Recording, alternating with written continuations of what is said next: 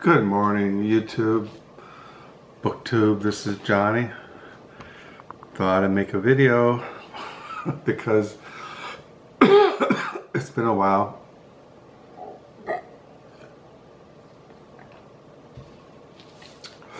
To be honest here, I just got up. I got up at 7:40. It is 8:18 in the morning here. It is December the 29th. 2023. It's a Friday, so this is like a Friday reads, a Friday update. Yeah, my wife is gone this morning. She went out for breakfast with a lady that her and this lady, they are going to fold church bulletins after they have breakfast, and then she's going to, her younger brother is retiring today from his job, and she's going to the retirement thing after she folds church bulletins. So I woke up this morning with an empty hermit hut. Nobody here except me. And so I thought I'd make a video because it's a Friday. And I have been sick. I got like a stomach virus. Oh, must have been Wednesday. Today, yeah, it was like Wednesday. I got really sick on Thursday, and then it went away by Thursday, and now I got this dry cough, and nothing tastes good. I've lost my appetite, so I've been trying to just lay low here.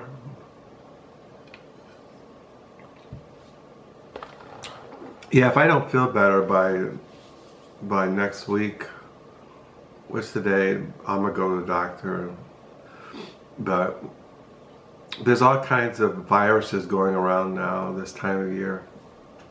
People got together for Christmas, spread their bugs all around. But anyway, I thought I'd just stop by and say good morning. Happy Friday. I hope you're all doing well. I hope you had a good reading week. I started typing out in my online diary, Crooked Fingers, all the books I read or attempted to read throughout the year 2023. I did 6 months yesterday. I did from, what was it, January until June. And then today I'm going to do from July until the end of the year. I tend to, as I was looking through that list of 6 months of reading, I read basically what I show in my videos. I read a lot of all kinds of things: essays, history, literary fiction, theology, Christian spirituality, things like that, monastic theology. But I write in my diary this morning, we're coming to the end of 2023. I'm on page 1147 for today, December the 29th. I already got my January 2024 diary ready.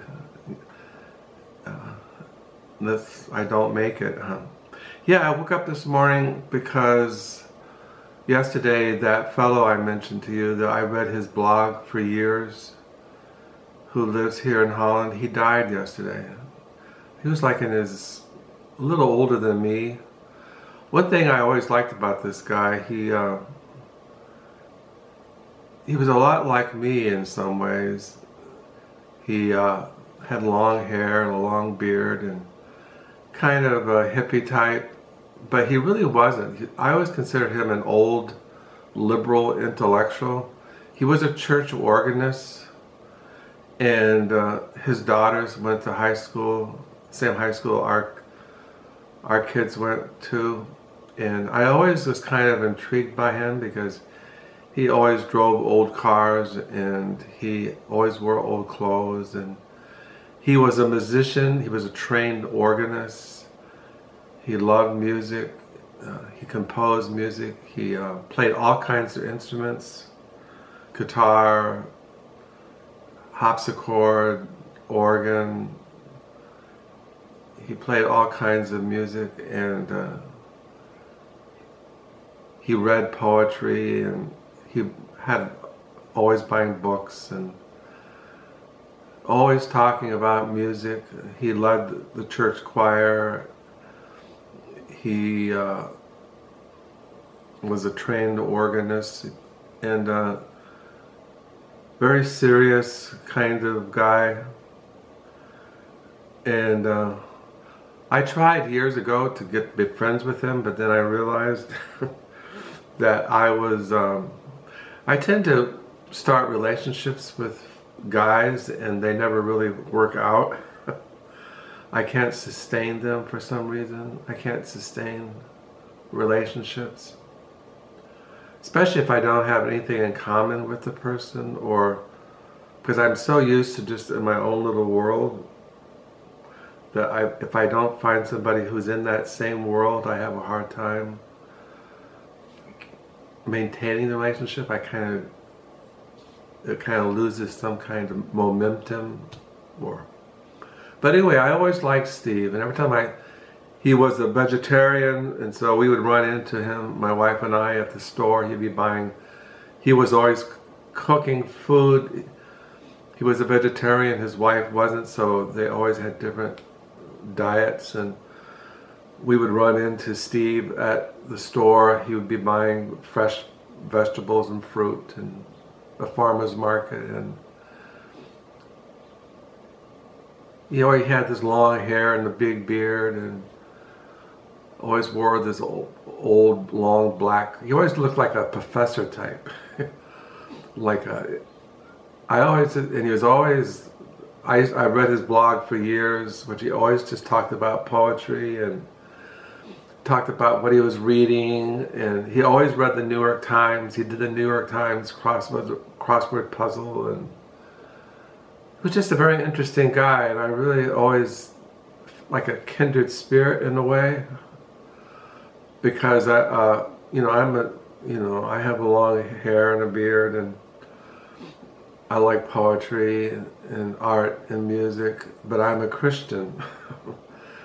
And I felt kind of sad when I found out last night. My wife and I, we'd been taking food over there.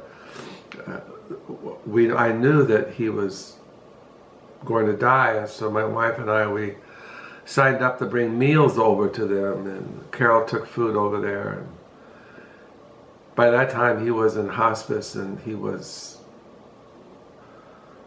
One thing about... Steve, his father was a minister. His older brother, is a retired Episcopal minister. And I'm sure that the church that he was an organist with for many years was there at his bedside. But I always just kind of felt bad that I didn't go over there and say goodbye. I always feel bad about that. I know right now about people who are dying that I went to church with, and I know that they're going to pass away. And I have this thing about death. I can't go to funerals. Maybe it's because of my mother's death. I get really, it's like, I'll give an example, is that, well, here's a picture of this goes along with, on Christmas night, we had my other brother, who I haven't seen since he was a baby. He arranges these four-ways on my wife's iPhone. So there's Robert, my younger brother, who I never had really known. And then there's my brother Mike, who's after me, who's 66, who works for the Washington Post as a photojournalist. And then there's my sister Robin in Maryland, who's going through chemo treatment with cancer. And then Danielle, my younger sister, she wasn't on the iPhone four-way. She never showed up. So there was just Mike, Robert, Robin. You had Robert and his wife, and Mike and his daughter, Rose May. And she's about 7, I think. And then there's Robin, who was at Christmas night at her daughter's house. And we were all just talking and then about Christmas, and about my sister Robin was talking about her chemo treatments, and I found a little bit more out about Robert and his life and how he grew up. And then then it ended, but we stayed on and talked to my brother Mike, who's, you know, I'm the oldest of 5, then there's Mike after me. And so it was really interesting talking to Mike, and he's a photojournalist, and I asked him, you know, he still goes on the road, he has assignments all throughout the South. And I found out why he does the South is because he only goes 1,000 miles from where he lives, and it's kind of unspoken at the Washington Post that his territory is the South.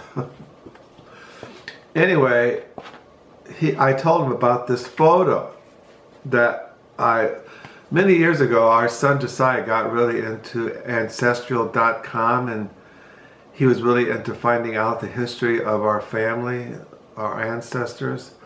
And he got these old photos of my mom, our mom, and her sister and her brother, and I mentioned this old photo to my brother, and he wanted a copy of it, and Carol got a copy of it. And the little girl there is my mother, and that woman in the corner there, the other woman is my Aunt Billy. She passed away. And then the little boy smiling is my Uncle Marty, who passed away. The guy in the back, I don't know who he is. The woman, or my mother, is little girl, that's my grandma. Her name was Rudy or Ruby. She passed away. I never met her. So anyway, so I've been thinking about it's like all these people have passed away. They're all gone. And I don't know anything about them. I don't know anything about my mother, really. I don't know anything about my aunt. I know vague facts. And my Uncle Marty, I don't really, he grew up, of course, and then, as I mentioned to you, that when I was in California after my mother died, my Uncle Marty was the city surveyor for the city of Berkeley. He was like an engineer, and he had kids, and they all grew up. He had his wife worked for a major hospital in Oakland, California. They were really, really well off, but they never were friendly. And of course, my aunt died when I was just before I left California. My aunt got really sick with cancer and she died. But I don't know any of these people. It's like we're born, we grow old, and we die. Steve, he's gone now. He's in eternity, and I don't really know if he was a Christian. I don't know anything about him, his spirituality. He always seemed to be not interested in Christianity, even though his father was a minister. I never could figure it out why a church organist didn't have any relationship with the living God. Maybe he did, maybe in a way that I don't understand, I don't comprehend. I'm not going to judge the guy. He might have been a Christian, I just don't know. And that's one thing I told Carol last night. I don't want people to say, well, I don't know if Johnny Keene was a Christian. Did he really love the Lord Jesus Christ? Did he really seek to live a holy life? Did he long to be in heaven with the Lord Jesus Christ and to worship him? To be with the saints and to be with the elect angels? I don't want to die, and people say, I just don't know if this guy was really a Christian. He went to church, he sat in the pew, but you know, he was a good guy. But I want people to know that Johnny Keynes loved the Lord Jesus Christ.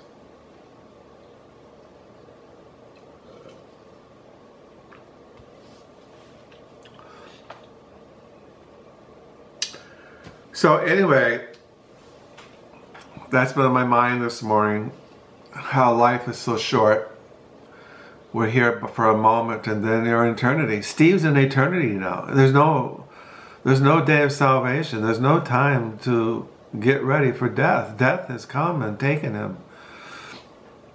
So yeah, I wanted to show some books so I can get rid of them down at the lower level. This morning last night I read before going to bed, The Humble Sinner Resolved What He Should Do to Be Saved by Obadiah Sedgwick. Yeah, I read this because this is what I'm finding this book comforting in as I mourn, as I grieve. So I really recommend this book. This is one of the best books I've read by a Puritan in a long time, and I highly recommend it. But what I want to show you is I didn't get any Christmas presents this year, so I bought myself some presents. Now, I'm not really into Christmas, but you know, I do appreciate it when somebody buys me something. But if they don't, it's okay. You know, I never really celebrated Christmas until I met Carol. And even then, we don't make a big deal out of Christmas. But, you know, it's always nice to get something. But I bought myself this book, The Celestial Harmonies by Peter S. I can't pronounce it. I think he was a Romanian writer. I don't. Let me see. I think it was translated from.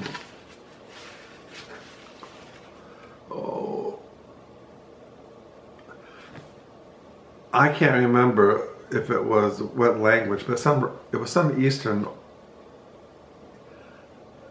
Oh, I can't remember if it was German or. Anyway, I got this. The reason why this is translated by Judith Sollosy, I can't pronounce it, but she translated this book I've been reading, The End, by Attila Bartis, and she translated this. That's why I read about it on her. I wanted to look at other books that she's translated, and so I found that she did this one, and it looked really fascinating. I won't go into it because of time limit. I've been on here 18 minutes, and I already got two other books I want to show. So I got that, Celestial Harmonies. And then I picked up these photo art books by Vollmann. As you know, I've been into Vollmann for, I don't know, forever. And he just put out this set, photos from 1980 to photographs from 1980 to 2022. And if you look at his books, he does a lot of photography, and he put these books out showing his photography from It's called Shadows of Love, Shadows of Loneliness, Volume 1, Photographs 1980 to 2022 by William T. Vollmann. So I got this, it was on sale from Amazon, and I decided to get it because I didn't get, several years ago he did a big volume of photos called Imperial. He did a big, huge, massive book on Imperial Valley, and he did a separate volume of photographs, and I didn't buy them. Even though, and I always regretted it, and so I told myself this time I'm not going to regret it. I'm going to get them. So this is the second volume. Excuse me. This is volume 2, Drawings, Prints, and Paintings, 1985 to 2022, Shadows of Love, Shadows of Loneliness. So these are, and here are like drawings, paintings. This is basically an art book, but if you're into Vollmann, yeah, here's a picture of his studio in Sacramento, California. Yeah, he bought this old restaurant and he turned it into a big, huge... He does all kinds of artwork. He does photography, painting. He does design special book covers. He writes these massive books, which I've shown you, the Rising Up and Rising Down, this huge, massive thing. And he's always kind of like a Maximus writer. So I've always kind of found him very interesting, William Vollmann. I read him even though he's not everybody can get into Vollmann, but I've always found him. I admire anybody who does their own thing, even though they might not make a lot of money. And Vollmann does have his followers. Leaf by Leaf on BookTube, he showed these volumes. He got the special 2 volumes in a slipcover case, which I couldn't afford. But Vollmann, Leaf by Leaf, he has a huge following. He's a great book reviewer in BookTube, and he showed these. And but mine was on pre-order, and I got them just the other day. They just came out, so I want to show those so I can put them with my Vollmann. I have a whole shelf of Vollmann. And so yeah, as far as what I've been reading, I've been sick, like I said, watching a lot of college bowl games, but I've been reading The Valley of the Fallen by Carlos Rojas. This is translated from the Spanish by Edith Grossman. This is what I've been reading, and also I've been reading the biography of Francis Bacon, Anatomy of Enigma by, I can't pronounce that guy's name, but I've been reading this when I'm not coughing, vomiting, having diarrhea, thinking about the past, thinking about people dying, thinking about the day of judgment, how life is so temporal and transitory, and I need to get my crap together before it's all over. It's like, you know, I'm more, since I've been faced with death. Like I said, my wife has lost 3 of nursing friends lately, and she's gone to visitations, and people are retiring, people are going into eternity, and I'm going to be 72 next year, and life is just passing by, and I need to get myself together. I haven't really got back into the inn lately. I do plan to in the year 2024. I don't know when I'll read Celestial Harmonies, but I look forward. Check it out. It looks really fascinating. It looks really worth reading. Always read Obadiah Sedgwick, the humble sinner resolve what he should do to be saved. Vollmann, like I said, is one of a kind. I do have some more old photos here. I got maybe a little time. I just showed you. This is an old photo of my mother. Yeah, I never knew my mother, and that's probably, I never knew my father. I told you, I was born out of wedlock. I was a bastard. And I never knew my father. I never knew my mother. You know, here's a picture of her. Who was that woman that was killed by a speeding ambulance in December of 1968? Who was that woman? who gave me birth and brought me into the world. Who was she? You know, it just mystifies me. So anyway, I hope you had a good reading week. Have a good New Year's Eve. Thank you for subscribing. Thank you for your comments. Yeah, life is short. Today is a day of salvation. So yeah, I'm feeling kind of grieving for Steve Jenkins, and he had 2 daughters and a wife, and his brother was a retired Episcopal minister. His father was a minister. His mother seemed to be a devout Christian, and so yeah, I really like Steve.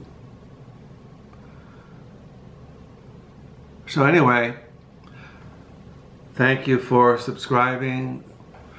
Do pray you have a good reading weekend. I'll probably watch football, read some Puritan spirituality. Yeah, the Valley of Vision is a historical fiction on the Spanish painter, how is it pronounced it? Galga, I can't pronounce it. It always bugs me. I always forget how to pronounce it, but it's on that Spanish painter. Gulga? I can't pronounce it. It just bugs me. Galaga? It's G-O-Y-A. I don't know why I can't remember how to pronounce it. But that's his painting, The Furies, on the cover here. Anyway, hope you're all doing well. I'll probably get over this sickness. And thank you once again for the comments. Thank you for your support. And until next time. Yeah. Once again, I have a Happy New Year. May 2024 be a year of world peace. Bye.